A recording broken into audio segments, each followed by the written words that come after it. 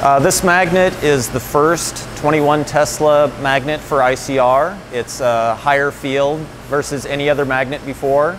The highest field before this one was 15, so it's a big increase in field strength. It also is more homogeneous, and it doesn't use any cryogens, which saves money. So we have lots of different applications for this magnet that span the range from energy to the environment to biological sciences. So we study a lot of protein structure and function.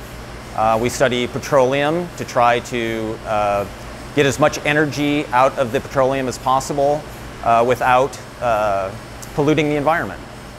So we've had our first publication out last month in September, and in that publication we demonstrated higher resolving power for proteins than had ever been done before.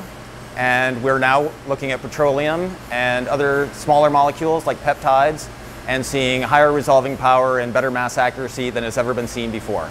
And I think this will lead to lots of breakthroughs in the future.